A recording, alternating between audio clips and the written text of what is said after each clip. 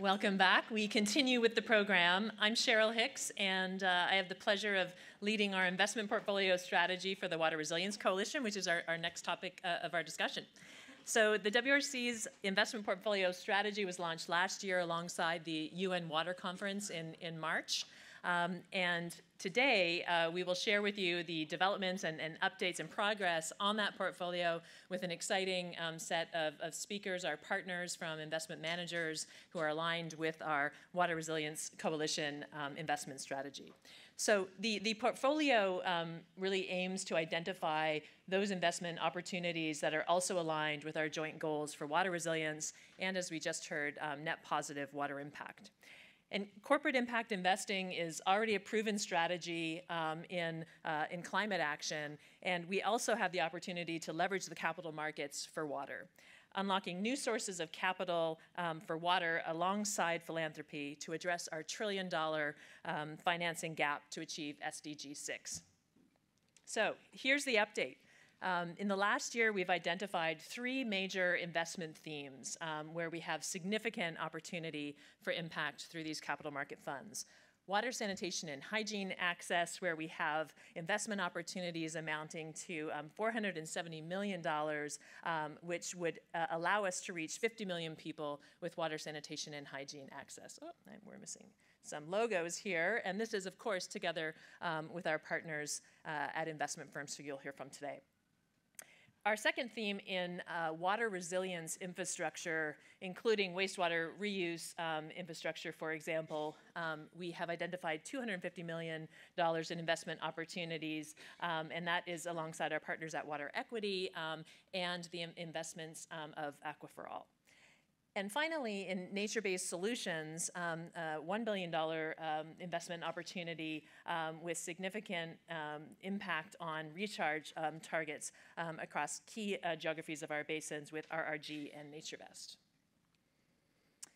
And we should not forget to mention that another criteria for identifying these different investment opportunities are that they're aligned with our 100-basin strategy. So as you can see here, all of those investment opportunities making up $1.7 billion in investment opportunities available today to reach significant impact towards our goals, alongside our philanthropy, unlocking these capital market investments to help really close that financing gap for water. And so with that, I will invite up to the stage Josien Slujis from Aqua for All and Helge Daebel from Emerald VC. Welcome.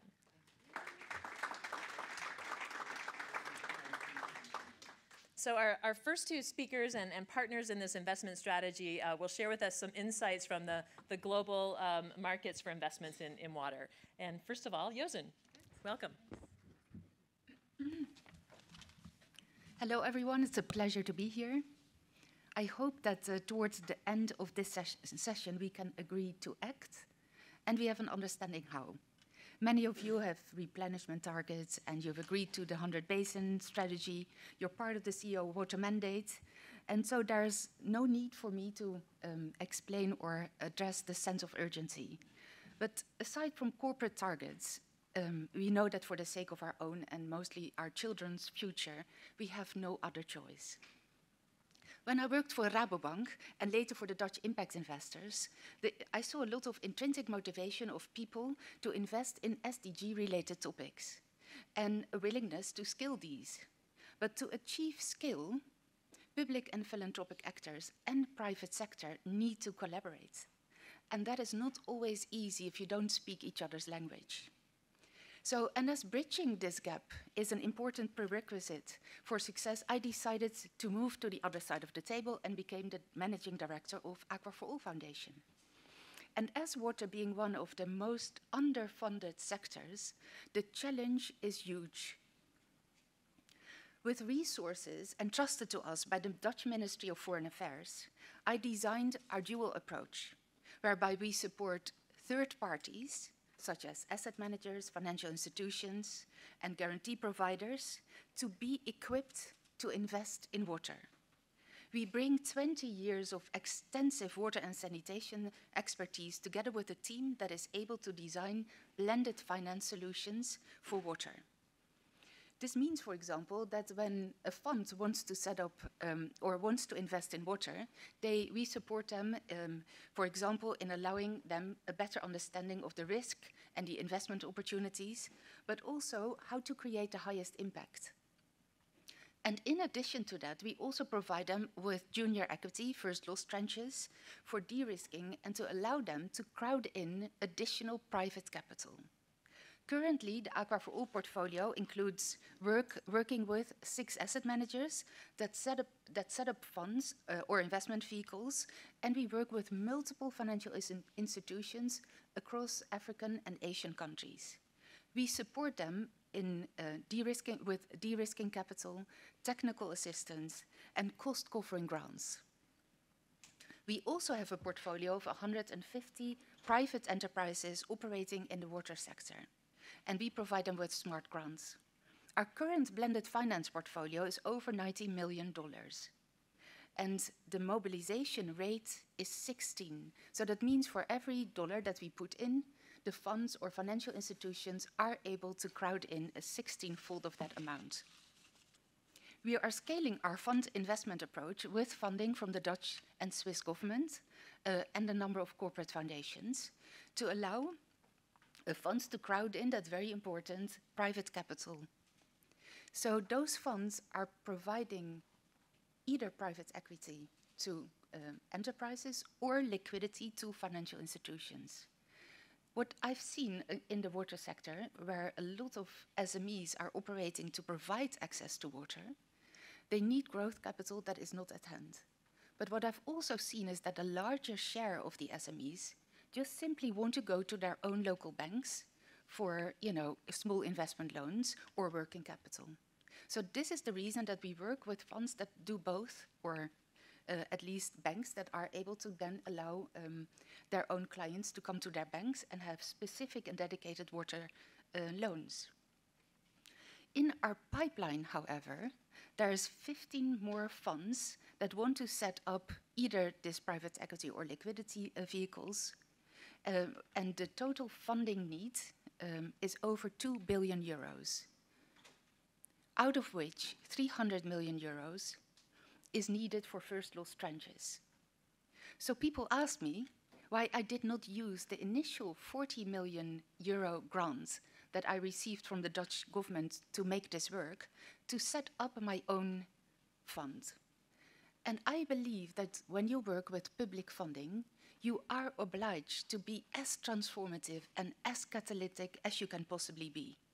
And that means that you need to facilitate others to do their jobs. And there are great examples of organizations that have set up their own funds, and you will hear their stories after mine. I want to emphasize how important they are. They are the ones that prove that water is an interesting asset class to invest in, and they are the ones that show track record and the performance. In short, I ask you to continue to invest in those opportunities, but at the same time, I also ask you to understand that if we want water investments to be mainstreamed, reach out to us, because we have a huge pipeline of companies that are actually looking into possibilities of allocating private investments towards the water space. And you've mentioned before, there's Incofin, there's multiple others that are going to set up their next series of funds, and it's extremely important for us to make sure that we support these. I thank you so much for your attention, and I look forward to working with you.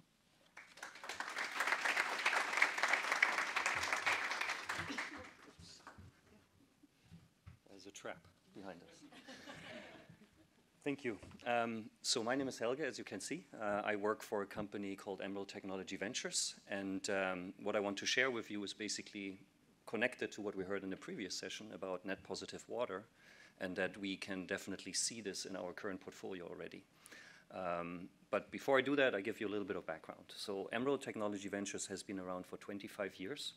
We were one of the pioneers in the back then called clean tech sector. Now you would call it climate tech. We actually like to call it sustainable industrial technology investing.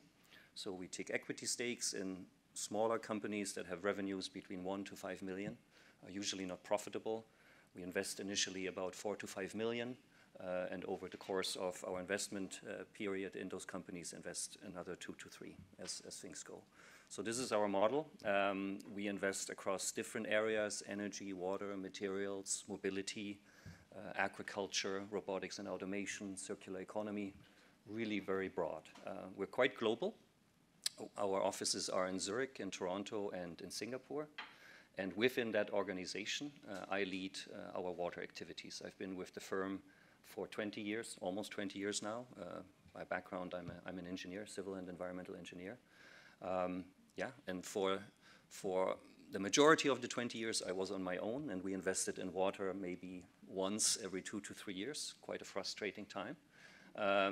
Then in 2020, we managed to raise a dedicated water fund that is $100 million in size. The backers are Temasek, Microsoft, Ecolab, and Ski on Water. So with that, we grew the team, and today we invest in 4 companies per year. So quite an increase, and it's appropriate, as you would probably all agree to. And what is interesting to observe is, if we go back, we have been an investor in the space, in tech companies, because we believed in the drivers out there to be sufficient for venture grade returns, and we achieved that. Our companies, some of our previous companies are owned today by DuPont, by Xylem, by Suez. So that helped to set the stage, or set an example to attract more capital into such a fund that we manage today.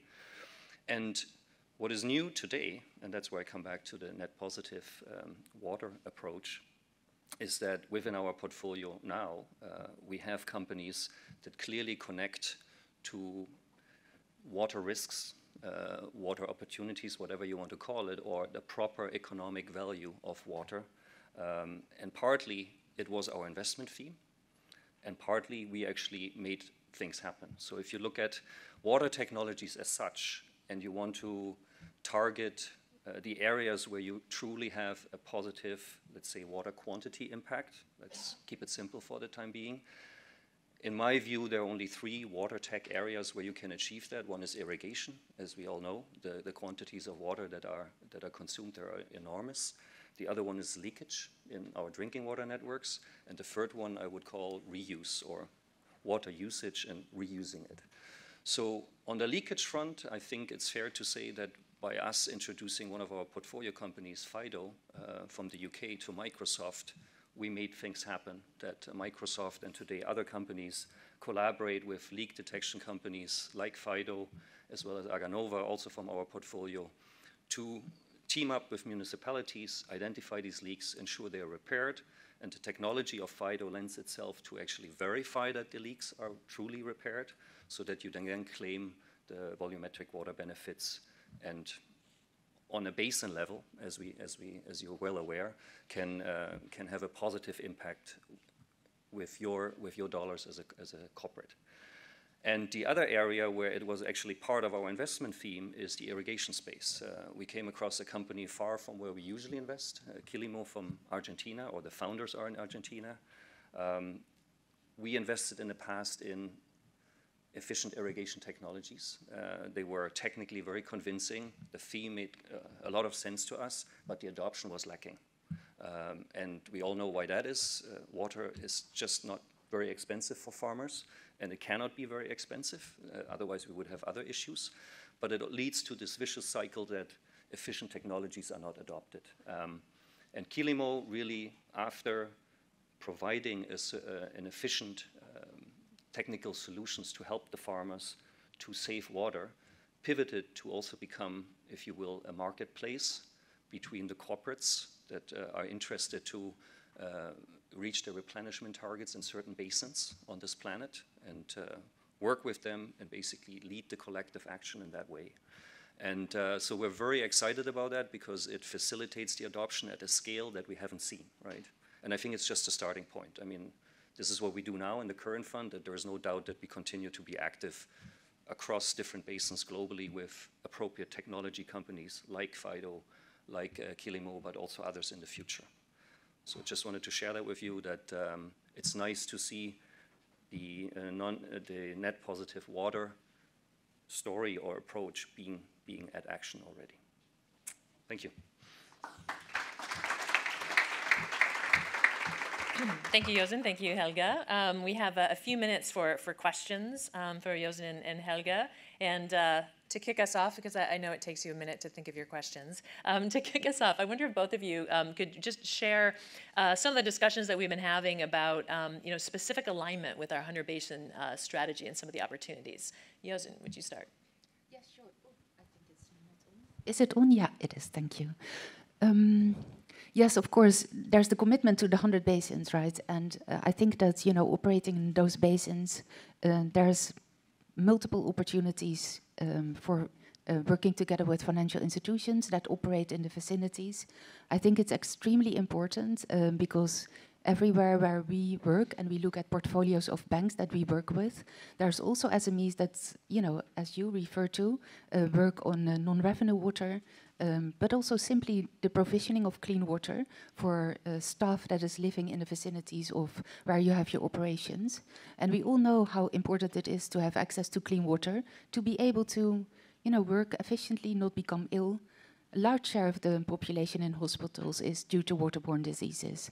Just simply having access to clean water in those basins is crucial. Thank you, Josien. And we'll pass over to Helge with the same question, but you saw in that chart I shared earlier what's in that current $1.7 billion portfolio, and several of the funds that Aqua has invested in align with our priority basins, such as the investment opportunities in South Africa, in Kenya, across Asia, and in some countries in Latin America. So these are some of the discussions lining up the catalytic investments that Aqua can make that could also be aligned with the priorities of those basin strategies. So thank you, Josien. Helge. Yeah, maybe just one additional comment on how we operate. We're very much used to working with corporates as a firm. We have 60 multinational corporates committing to the money that we invest. And part of it is obviously to allow tech investments to happen, but the main interest is to be an open innovation partner to them via the companies that we see. And so this can be purely technical, but now coming to the basin topic, the new dimension is that we can also serve them now in that regard, right? For example, with Microsoft and Ecolab, obviously they do act in these priority basins, but we are still scratching only the surface, right? We only, about a year ago, added our first Indian investment in the reuse space, industrial wastewater reuse. So there is no doubt that they will find ways to also work with them in India. But currently, the basins that we're addressing with Microsoft and Ecolab are LATAM and Spain. So there's still lots to do. Thank you. Any questions from the floor? Michael.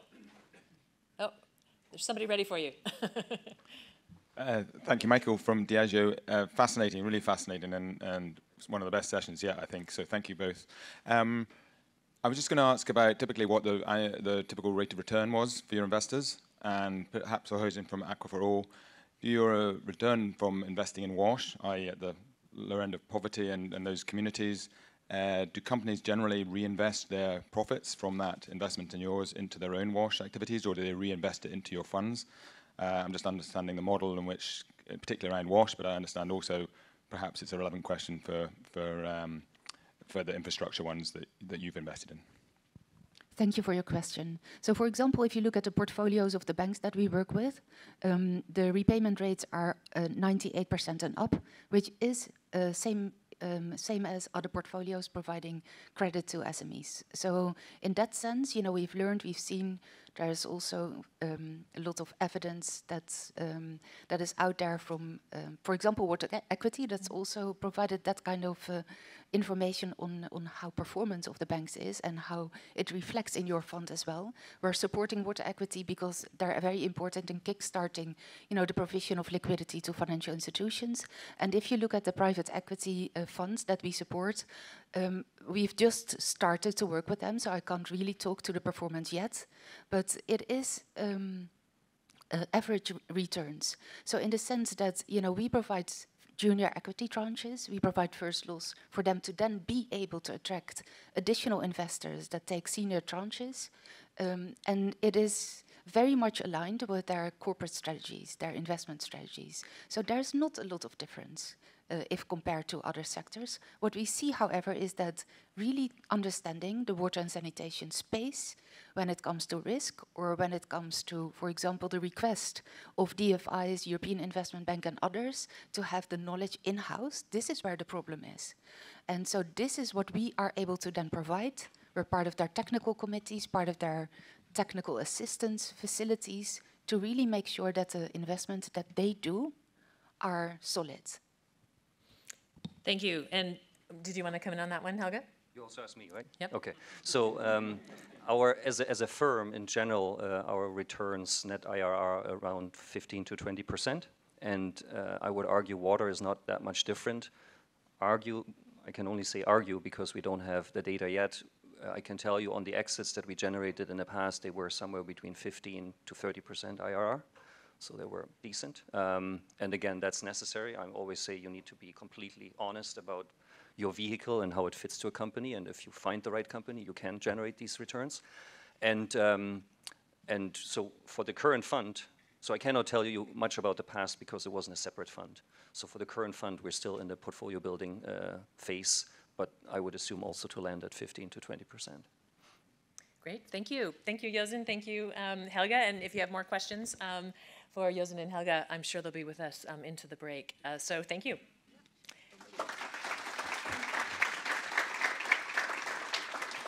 And for our next portion of the program, we're really pleased to hear from some open investment opportunities that have advanced. You've heard from these partners before, but their funds are advancing, and we wanted to be able to share with you some of the latest opportunities, really exciting.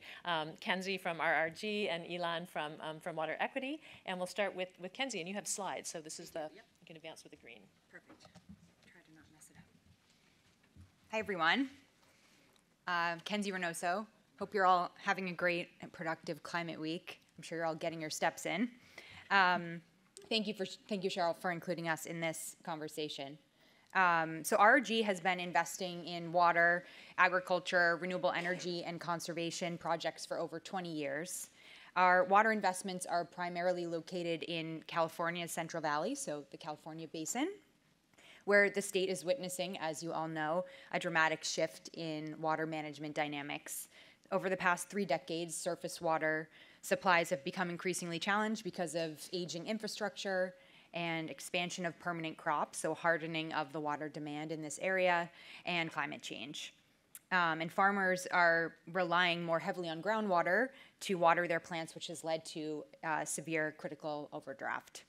The image that you see here on the right is a groundwater recharge basin, which we have developed to put surface water back into the aquifer, creating new water supplies for the valley. So it's just a visual. Doesn't always look this great. Most of the year it's dirt, but during the season, it's really incredible to see. So RRG is a private equity real assets asset manager. We have $2.3 billion in AUM, and we have over 50 investment professionals, including hydrologists, agronomists, data scientists, renewable energy experts. And we are very proud to be a B Corp, certified B Corp, and we take great pride in having boots on the ground in all of the geographies that we invest in and deep relationships on the ground. So the primary way that we invest is through our fund, the Sustainable Water Impact Fund, or SWIF, which had its final close right as the world shut down in April 2020 on $927 million. And the fund is now 95% allocated across 14 deals, 60% in the Western US, 25% in Latin America, and 15% in Australia. We are managing 85,000 acres of sustainable land and 25,000+ acre feet of water. We're tracking towards our target of high teens gross returns, and we're really proud to collaborate with the Nature Conservancy on SWIF. So sustainability and impact are embedded throughout our investment process, from underwriting to business plan execution, and our colleagues at TNC work really closely with us as technical advisors to the fund. They provide us with rigorous scientific a rigorous scientific approach to that's supporting our goals around environmental and social impact. And the 4 areas that we focus on around impact are water resiliency, sustainable ag, biodiversity and habitat conservation, and climate mitigation. And you can see our impact reports, and we regularly report out on our progress. So I think the best way to illustrate what we do, because it can be kind of esoteric, is just a quick case study. So a great example is our first investment in Swift, which is Caponero Creek. It was a 7,300 acre dairy farm in the Central Valley, which was used mostly for the dairy operations, but then also there were 6,000 acres that were planted to alfalfa and other very water intensive crops to feed the cattle. So when we bought the land, we implemented a higher value land use change plan by closing down the dairy and looking at each individual parcel, which you can see in the map on the upper right-hand corner. So those were all different parcels that were all part of one asset, and we broke it down to see what the highest and best use of each parcel was, which included creating groundwater recharge basin, which was that image that you saw, and there's another image right here. And then we have siting for potential solar development, adding, selling some of the land to conservation, which TNC helped us accomplish, which was land next to a national wildlife refuge. So it was very high value conservation land. And it just shows you that it allows us to create value in many different ways and also have all different types of buyers for our assets. And the circle that you see in the middle right there is of birds that use our recharge for refuge along the Pacific Flyway. The last slide, very quickly, is just an example of the social benefit of the work at Caponero. We actually used a groundwater recharge basin right next to a low-income city, a town called Poplar, and actually we refilled the aquifer, and the wells were and improved the quality of the water in that town. So thank you all very much, and look forward to speaking to you more. Thanks. Move through all the disclaimers.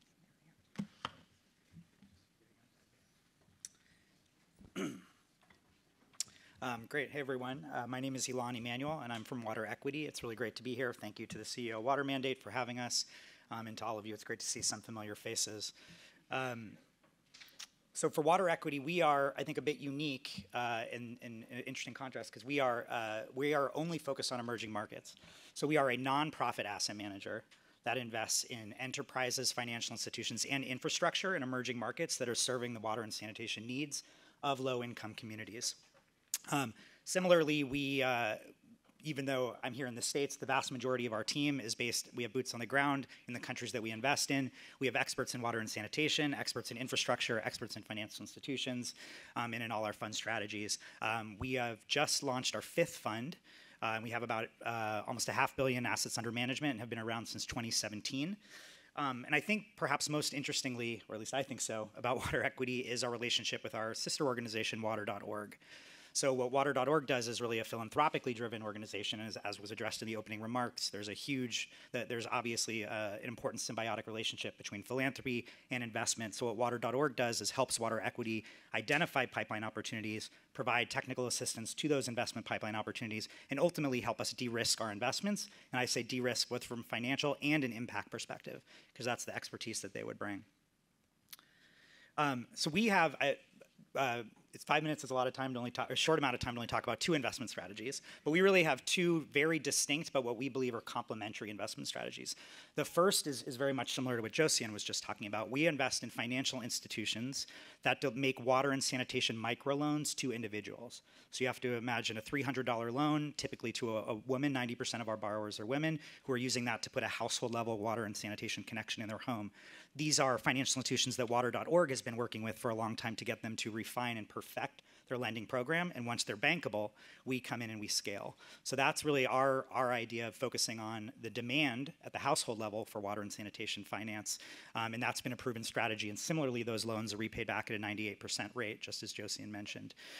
More recently, what we've decided to focus on is recognizing, and I think we all know this, you need to infuse capital not only in the demand, but also on the supply side. There's a tremendous need for investing in water and sanitation infrastructure in emerging markets, and in particular at the municipal level, at those secondary and tertiary cities that are not getting the big World Bank type investments. So we actually doubled our investment team using philanthropy from water.org and developed over the last 2 years an investment strategy focused on climate resilient infrastructure across a multitude of different emerging markets.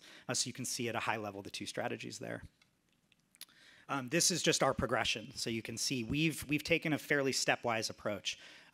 You know, and really a stepwise approach if you think about the fact that water.org started almost 2 decades ago, spun out WaterEquity, sort of transitioning from just philanthropy to investment in 2016, started out really with our first fund, just $11 million in one country, and you can see if you look at Fund 4, which closed a couple of years ago, and in which I see some of our investors in the room here, we were able to be in over 20 countries in that fund. That fund is projected to reach 5 million people. And I should say thus far we've reached 6 million people across our multitude of funds, but they don't sunset for quite a while. So we have some time. And here you see the launch of our Water and Climate Resilience Fund, which we actually just announced 2 weeks ago, a press release that released the first, we were able to raise the first 100 million of that 200 million in capital. And so here's just a quick overview of how you can see these are distinct. So basically, I'm borrowing from Matt Damon, our founder, who just said this. We sort of have an on-ramp for everyone, and in particular corporates. I know that you all are sometimes thinking about how do you get in front of your treasuries and think about, you know, what's the best way to have an investment vehicle that resonates for them. We have investment strategies that are consummate with the impact we're trying to have. So we do have the Water and Climate Resilience Fund on the right. Again, we still need about $100 million. This invests in projects and growth companies across the entire water value chain, really all the way from water sourcing all the way to wastewater treatment and reuse. It has a private equity return profile, and I know there's some questions about that, and I'm happy to talk about it. It focuses not only on access, but also on quality, improving water quality, and mitigating water scarcity, which I think are goals that a lot of your companies share. And we already have, I'm proud to say, 5 LPs that are members of the Water Resilience Coalition. If you'll give me 20 more seconds, what we are also going to market with just in a couple of weeks is actually Global Access Fund 5. So that's the 5th iteration of our microfinance fund. What is different about this is an evergreen fund. So one of the barriers that we often have is when you have a closed fund, you have timed closes, and it can be hard to meet the timing. This fund will always be open. And so I think that's interesting. We'll continue to make loans to microfinance institutions, and that will, of course, focus on access. So thank you very much.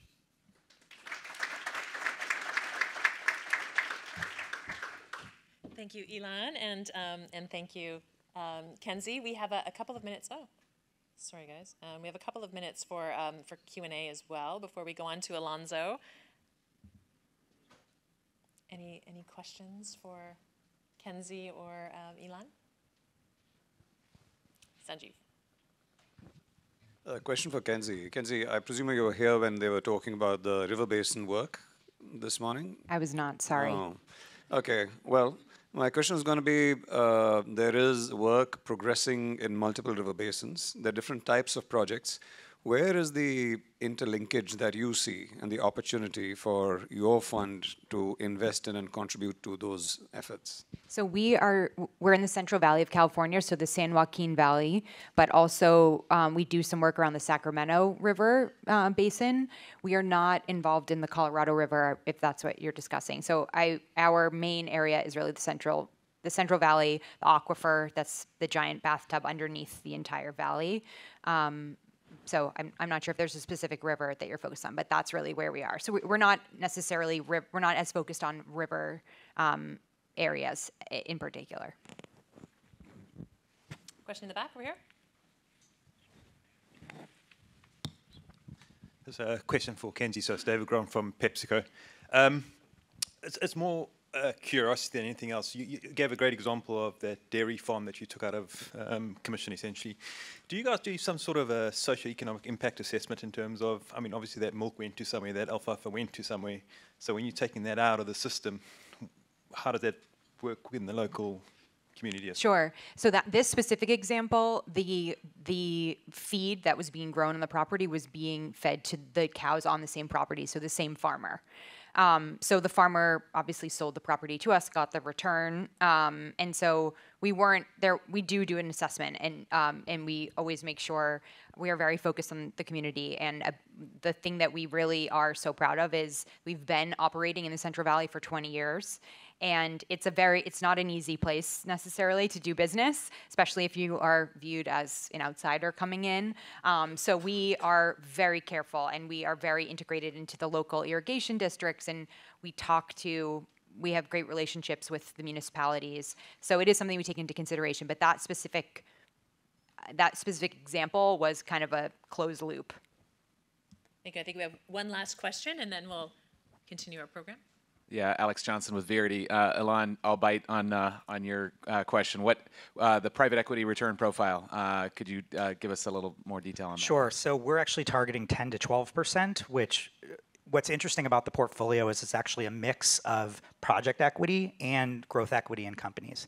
So it's actually a little bit different of a risk profile, a lower risk profile than a typical private equity fund, which is why the returns are blended in that way as well. Thank you. Well, thank you to Kenzie and Elan. We're really excited about the alignment of your investment funds and the investment opportunities with our goals of the CEO Water Mandate and Water Resilience Coalition. So thank you. And again, I hope you stay around for our cocktail hour for Q&A. Thank you. I'm going to have to go through all of these slides. I'm sorry about this, everybody. To get to Alonso. I'd like to welcome Alonso Ortiz Galan from the Global Impact Investing Network, which is the largest global network of impact investors. And we've been talking to the GIN just about the work that they're doing on corporate impact investing, and asked Alonso to share with us some trends that they're seeing in corporate impact investing, and a little teaser to the task force that many of you have signed up for about our investment portfolio. These are some of the questions we want to explore in that task force is, how can we look at the capacity building of more companies getting involved in corporate impact investing to take advantage of these different opportunities that will advance our joint goals. So, Alonso, the floor is yours.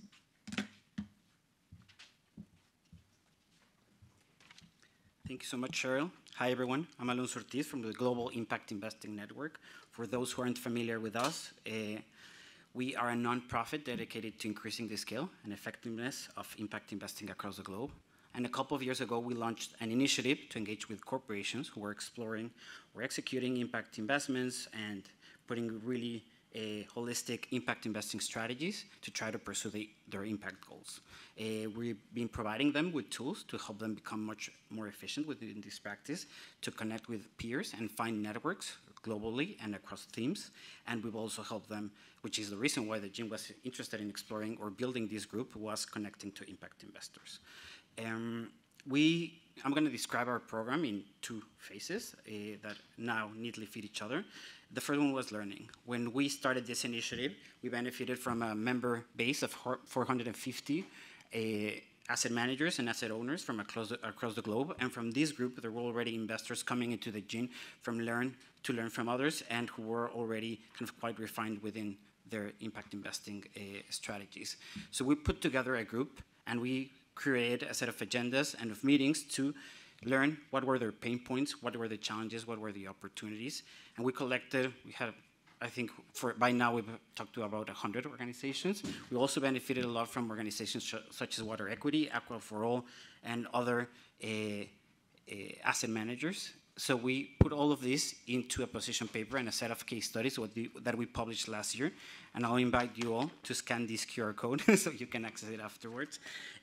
And our learnings can be roughly described in 4 points.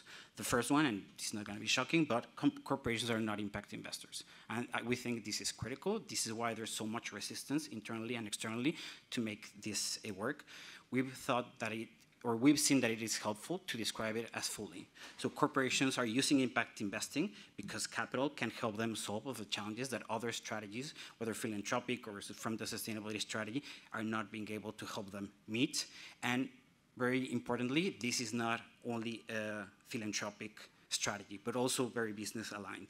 So typically when we see a corporation using impact investing, it's aligned with their priorities and through their business. In the case of water, it's obvious for many of you that water is related to many of the commitments that you have put together, but also it's critical to the business. So it lives in between. The second insight is that corporates and impact investors, that collaboration makes a lot of sense. And at the beginning, we thought it was like only the capital that could bring these two together. When you think about the financing gap to reach the SDGs, that's another source of capital. But when you see these two actors come together, the skills and the expertise that they have is quite complementary. And we've seen and hear that across the board from both ends. So this is a new set of partnerships that can be developed if put strategically and done well. The third one, the third kind of insight that we've gathered from this, all of these conversations is being that corporations using impact investing are snowflakes. Each one is unique. I've never seen one corporation have an identical strategy than the other. And when you read the position paper, we try to walk people who read and engage with this, is that it's a set of choices. And these choices are aligned by the structure of the company. Your companies are very different to each other, as well as to the goals that they're trying to pursue. Some corporations are executing impact investing from the foundation because that's the way legally, strategically, that makes sense, or others are doing it from treasury, others from the sustainability teams. It's really kind of dependent. So there's no blueprint, there's no copy-paste, and it has to be done. That's why we see that corporations talking to each other makes a lot of sense. And that's the fourth point. We've seen that when corporations who care about, let's say, the same SDG or the same impact goal are more efficient at learning from each other. And that's the second phase in which we are at the GIN. We've been almost for a year putting together a group of healthcare companies. Well, many of the big names that we all know are coming together to this group. In this case, they're interested in increasing access to healthcare in emerging markets. They're now using similar strategies, and they're helping each other to learn, but also kind of to bring others along the way. So it's a good way to socialize the idea, also internally. This is helping them make the business case that this makes sense. And within the GIN, we try to make this kind of run in within two parallel groups. Impact investors are also aligning thematically, and then when you put them together with corporations, kind of the learnings and the collaborations can be catalytic. So this is where we're at the moment, and just picking up on a few points that were mentioned earlier by Josien. So agree to act, I think many of here are already kind of there, and you speak each other's languages. Maybe just trying to organize a set of conversations, organizing what are the needs that you have in order to build the expertise and the execution to kind of get you to the finish line in the case of those who need a final nudge to get there. Thank you.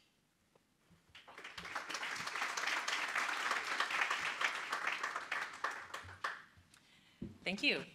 So I think this is concluding our program with our, really appreciate the collaboration of all of our partners in helping us to drive the strategy forward. So thank you, big round of applause to all of you.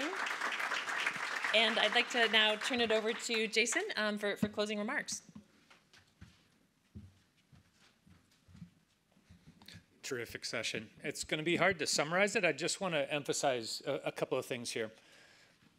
Many companies that have been focused on water have been taking action either through philanthropy or through their sustainability teams, their stewardship programs.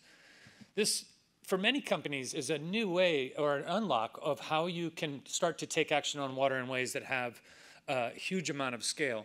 And I want to say, from my experience within the WRC, and the WRC has developed a strategy, a 2030 strategy of how we will work together collectively over the next few years. One of the strategies in this is about innovating new ways of financing water and bringing technological innovation to the water challenge. And you can see through today's afternoon, this interweaves in really interesting ways.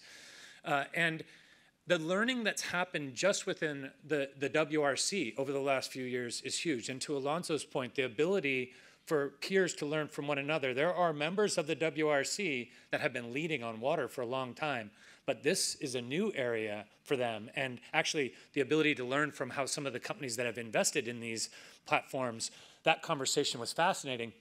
And we have a number of the companies that have been leading on this charge that have said, look, I am a CSO. If you want to learn how I pitched this to our treasury, I'm happy to talk to you. And that's the type of sharing and learning that I think can accelerate progress. So for the companies, and I know some have left because they've taken flights home, but for those companies that have been investing in one or more of these vehicles, if you can raise your hand so that anyone that wants to talk to you during the break to see how you've thought about it, how you've advanced that, I hope you'd be willing to share that knowledge and that we can share that as we move forward. Because this catalytic role, and I'm really excited about how we're going to begin to start connecting this even better to the 100 basins that we're working in. I think there's a huge opportunity here. Watch this space. By this time next year, I think we're going to be able to have a much more compelling story. If I understood your question, Sanjeev, are we connecting the work that RRG is doing in California? The answer is yes, but we haven't been able to formalize that yet. But the California Water Resilience Initiative will certainly be looking for opportunities to invest in groundwater recharge, and I hope that even by our meeting in Sacramento next month, we'll be able to talk about what that could look like. So we're not having a break, we're going right into the next session, and you're chaperoning that as well? Okay, so thank you all, and I hope that people can really bring this action forward, because whether or not you join the mandate or the WRC, these investment opportunities you should be taking action on. Right? There's really no reason for you not to do it. And we'd, of course, love for you to join the WRC, help us make that portfolio be more strategic as we move forward. But regardless, have the conversation, take action on water, make the investment. Those returns are impressive. So back over to you, Cheryl.